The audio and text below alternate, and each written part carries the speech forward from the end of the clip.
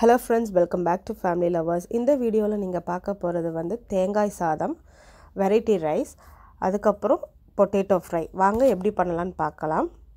Mixie ஜார்ல 1 cup அளவுக்கு நாம தேங்காய் எடுத்து இந்த மாதிரி சில் எடுத்து மிக்ஸில போட்டுக்கலாம். அதுக்கு அப்புறம் உங்க காரத்துக்கு ஏற்ப நாம வந்து வரமிளகாய் சேர்த்துக்கலாம்.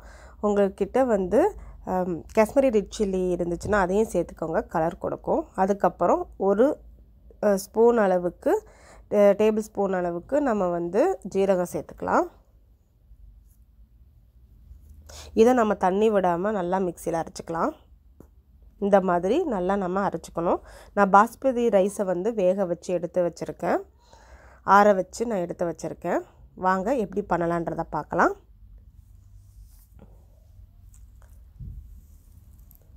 பாருங்கள், நல்லா பாஸ்மதி ரைஸ் ஆறிடுச்சு. இதை நம்ம உதுத்து விட்டுக்கணும். நல்லா உதிரியாக நம்ம உதுத்து விட்டுக்கணும். நீங்கள் எந்த ரைஸில் வேணாலும் செய்யலாம். இந்த மாதிரி ஆற வச்சு உதுத்து விட்டுக்கோங்க. அதுக்கப்புறம் ஒரு பேனில் எண்ணெய் விட்டு, நல்லா பேன் காஞ்ச பிறகு எண்ணெய் விட்டு, நாம் எண்ணெய் காஞ்ச உடனே கடலைப்பருப்பு போட்டு ஒரு ப்ரௌன் கலர் வர வரைக்கும் நாம் ஃப்ரை பண்ணிக்கலாம். மீடியம் ஃப்ளேமில், கொஞ்சம் லோ ஃப்ளேமில் வச்சுக்கோங்க, ரொம்ப கருக விட்டுறாதீங்க. அதுக்கப்புறம் நம்ம கருவேப்பிலை ஆட் பண்ணிக்கலாம். இது நல்லா பொரிஞ்ச பிறகு நம்ம அரைச்சி வச்சுருக்கோம் இல்லையா மிக்ஸியில், அந்த அரைச்சி வச்ச மசாலாவை எடுத்து நம்ம போட்டுக்கலாம். ட்ரை மசாலாவை எடுத்து நம்ம நல்லா இந்த கோகனட் கலர் வந்து ப்ரௌன் கலர் ஆகணும், ரொம்ப கருக விட்டுறாதீங்க. கொஞ்சம் லோ ஃப்ளேமில் வச்சு நம்ம ஃப்ரை பண்ணிக்கலாம். தேவையான அளவு உப்பு போட்டு நம்ம ஃப்ரை பண்ணிக்கலாம். பாருங்கள், கொஞ்சம் கலர் சேஞ்ச் ஆகிறது தெரியும். ஓரளவு ப்ரௌன் கலர் வரணும். நீங்கள் இதே காஷ்மீரி ரெட் சில்லி போட்டிருந்தீங்கன்னா கொஞ்சம் நல்லா ரெட்டிஷாக தெரிஞ்சிருக்கும். பாருங்கள், ப்ரௌனாக வந்தாச்சு. இதில் ஆற வச்ச பாஸ்மதி ரைஸ், எந்த ரைஸ் வேணாலும் நம்ம இப்படி உதுத்து போட்டு கிளறி விட்டுக்கலாம். இப்போ நம்ம ஸ்டவ் ஆஃப் பண்ணி இது எல்லாத்தையும் கிளறி விட்டுக்கலாம். எல்லாமே கிளறியாச்சுங்க. இப்போ தேவைன்றப்ப நம்ம வந்து உங்களுக்கு தேவைன்னா நெய் விட்டுக்கலாம். குழந்தைகளுக்கு கொடுக்கும்போது நம்ம நெய் விட்டு கொடுங்க. அதே மாதிரி கேஷ்யூஸை வந்து தனியாக ஒரு பேனில் நெய் விட்டு வறுத்து கூட நாம் இதில் ஊற்றி கூட நம்ம கொடுத்துக்கலாங்க. தேங்காய் சாதம் ரெடி ஆயிடுச்சு. ப்ளீஸ் இதை நீங்கள் செஞ்சு பாருங்கள். வெரைட்டி ரைஸ் டிஃபன் பாக்ஸுக்கும் இதை வந்து ஹெல்ப்ஃபுல்லாக இருக்கும். ப்ளீஸ் நீங்கள் ட்ரை பண்ணி பாருங்கள் இந்த மாதிரி. வாங்க அடுத்து நம்ம வந்து பொட்டேட்டோ ஃப்ரை எப்படி பண்ணுறத நம்ம பார்க்கலாம்.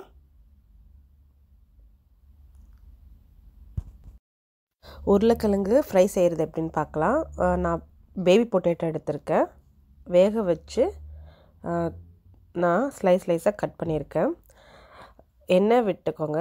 எண்ணெய் விட்டு எந்த சீசனிங்குமே போடாமல் வெறும் உருளைக்கிழங்கை மட்டும் நாம் இந்த எண்ணெயில் ஃப்ரை பண்ணிக்கலாம்.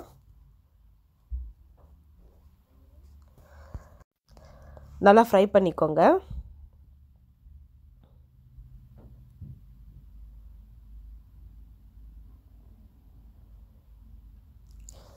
உருளைக்கிழங்கு வந்து ரொம்ப வேக வச்சிடாதீங்க, இல்லைன்னா குழஞ்சிரும். இப்போ தேவையான அளவு உப்பு சேர்த்துக்கலாம். ஃப்ரை பண்ணிக்கோங்க. இதுக்கப்புறம் நாம் வந்து சேர்க்க போகிறது வந்து சாம்பார் பவுடர். நம்ம சாம்பார் வைக்கிறோம் இல்லையா, அந்த சாம்பார் பொடியை நாம் சேர்த்து நல்லா ஃப்ரை பண்ணிக்கலாம். லோ ஃப்ளேமில் வச்சு ஃப்ரை பண்ணுங்கள், இல்லைன்னா சாம்பார் பொடி கருகிரும்.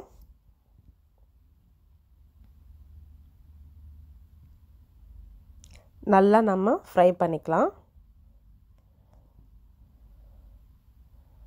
பாருங்கள், இந்த டைமில் நாம் கருவேப்பிலை இருக்குல்ல, அதை கொஞ்சம் நம்ம சேர்த்துக்கலாம்.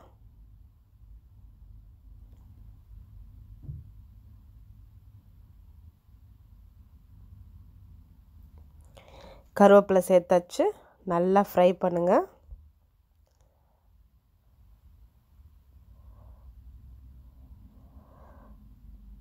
நல்லா ஃப்ரை பண்ணியாச்சு. உருளைக்கிழங்கு ஃப்ரை ரெடி ஆயிடுச்சுங்க.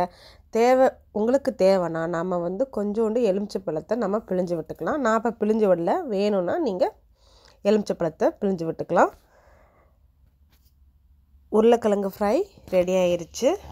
ப்ளீஸ் நீங்கள் இந்த தேங்காய் சாதமும் இந்த உருளைக்கிழங்கு ஃப்ரையும் ட்ரை பண்ணி பாருங்கள். Tiffin box recipe. இந்த வீடியோ பார்த்ததுக்கு ரொம்ப தேங்க்ஸ். ப்ளீஸ் எனக்கு லைக் பண்ணுங்கள், கமெண்ட் பண்ணுங்கள், சப்ஸ்கிரைப் பண்ணுங்கள். இன்னொரு வீடியோவில் நான் உங்களை பார்க்குறேன். Bye bye. தேங்க்யூ.